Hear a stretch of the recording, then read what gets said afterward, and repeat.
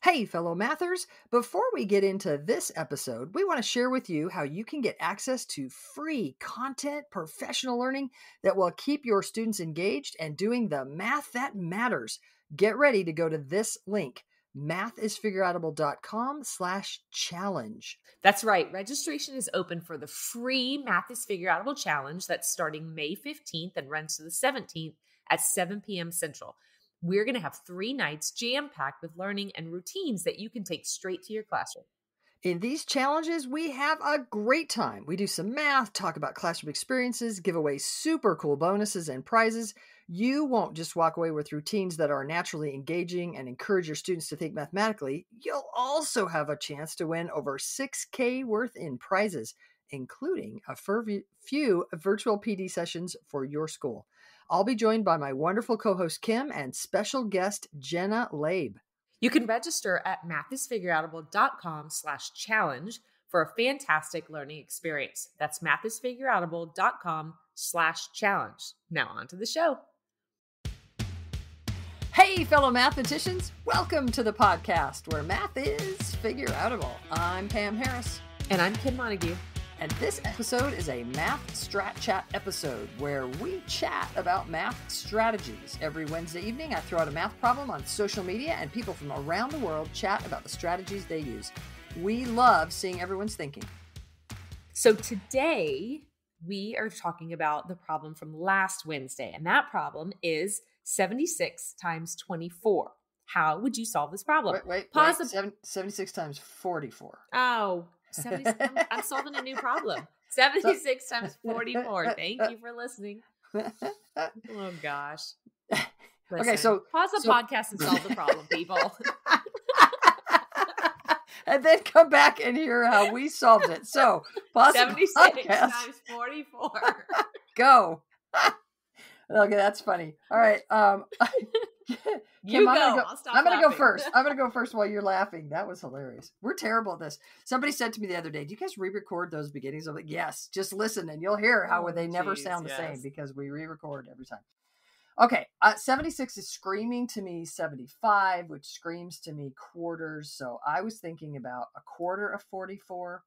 So if I think about a quarter of 44, that is, in fact, I'm going to be honest with you. I was actually thinking about 3/4 of 44. Because I can kind of, I don't know, that just feels like 33 to me. Mm-hmm. And then I thought, well, let me just make sure. So a quarter of 44 is 11. Sure enough, 3/4 of 44 is 33. So therefore, 75 times 44 would be 3,300, like some scaling up times 100. So if 75 44s is 3,300, here's the hard part. I got to have 76 44s, got to add one more 44. So 3,344 is 3,344. Bam! That might be one of my favorite things to do ever. Where you just put two pieces together that just slide really nice. Slide. Yeah. Once you have 3,300 and 44, it's like, gee, what are those? There it is. Yeah. Yep. Nice. That's awesome. Cool. What were you doing if you didn't do that? Besides laughing about the problem. I know. Gosh. You know what? Actually, I chose not to go quarter route. And I just wanted to see kind of what else I wanted to do. Okay. So I decided to do doubling and halving.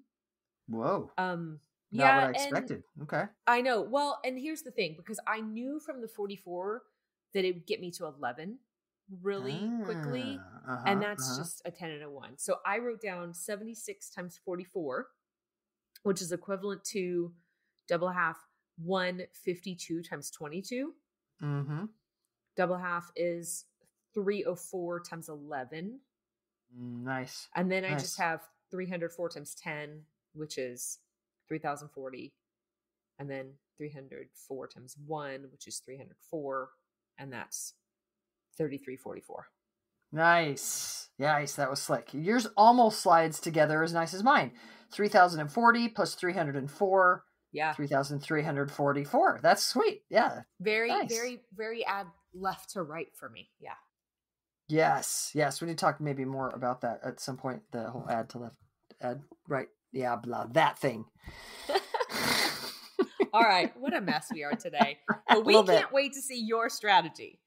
I wonder if it's like one of ours or something different, because there's a lot of cool ways to solve problems. Represent your thinking and take a picture of your work or screenshot your phone and tell the world on social media. And while you're there, check out what other people did and comment on their thinking as well. Yeah, and tag me on Twitter at PW Harris or Instagram, Pam Harris_math. And on Facebook, Math is Figureoutable. And use the hashtag MathStratChat.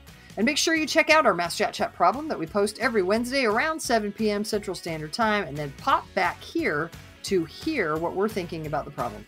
We love having you as part of the Math is Figureoutable movement. Let's keep spreading the word that math is figureoutable.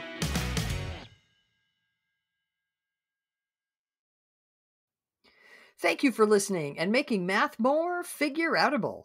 To learn even more, make sure you register for our free challenge at mathisfigureoutable.com/challenge. You are not going to want to miss the evenings of May 15th through 17th, starting at 7 p.m. Central. Math teaching, go register now. That's mathisfigureoutable.com/challenge. Join us to make math more and more figureoutable. And if you can't join live, register and we'll send you access to the recordings. We'll see you there.